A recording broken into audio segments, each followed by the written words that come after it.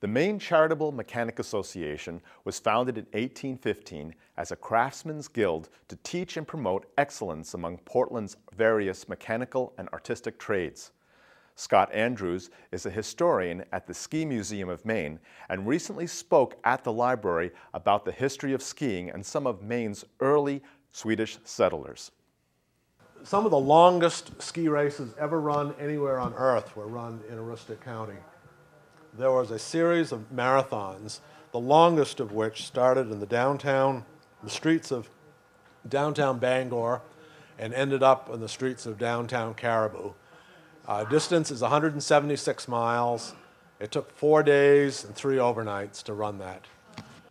Well, Scott, you just gave this wonderful talk here at the Maine Charitable Mechanics Library about skiing in Maine, the whole history. Tell us of your interest. Well, I'm a passionate skier myself. I have been skiing in Maine since I grew up. My grandparents in Norway, down the Little Hills and so on. I've been a real passionate skier and almost a full-time skier, some people say, from the mid-'80s up until the present time. And I'm very fortunate that I'm in a business where I can make a substantial portion of my living in the ski business, either by lecturing about it or by writing about it or by helping to run the Ski Museum. And that is one of your passions, the Ski Museum of Maine. Yes. We started about 6 years ago. We're currently open 5 days a week from 9 to 6, and I believe that we'll quickly move to 7-day operation once the ski season starts. We're in Kingfield, about 10 miles from Sugarloaf, and we have a staff member who lives right in the area. I live in Portland, of course. Well, it's a wonderful location, given the proximity to Sugarloaf, and all the people from around the world who come have a chance to stop at the museum.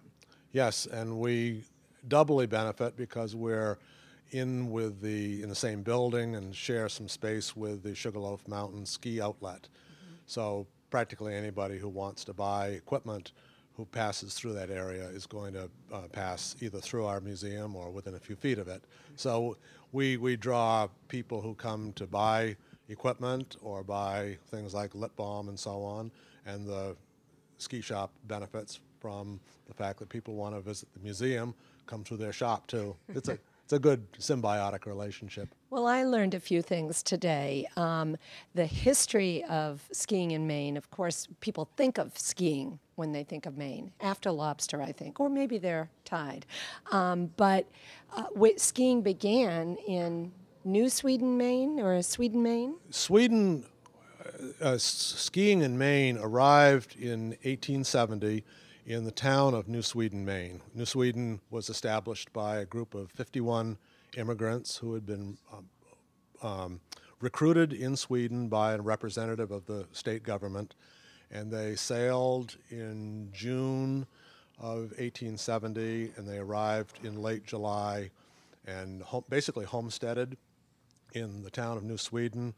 And in subsequent years, subsequent waves of Swedes came on the same homesteading deal, and they settled in towns like Stockholm and Westmanland, Perham, Woodland, and these are the towns that today call themselves Maine's Swedish colony. Yeah.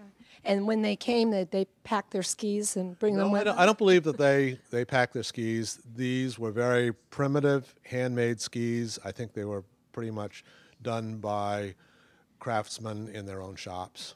But that sort of introduced skiing to the state. It certainly introduced skiing to the state, and it remains one of the strongholds of the sport in the state.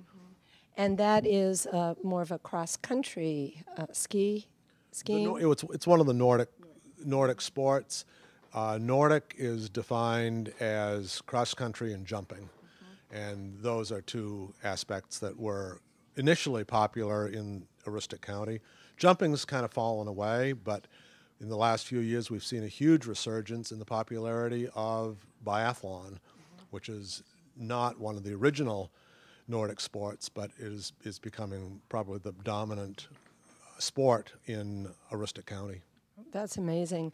And there's been a huge growth in the cross-country skiing. The schools are offering it now as a physical education class and a competitive sport. Yes, and a lot of that is due to the Maine Winter Sports Center, which is funded by a Portland organization known as the Libra Foundation. And it was the late Elizabeth Noyes who founded that. And under the direction of Owen Wells, who's a Portland fellow and an enthusiastic skier from Portland, and Andy Shepard, who lives in Yarmouth, they established the Maine Winter Sports Center about 11, 12 years ago, and it's become the history-making force in Maine right now.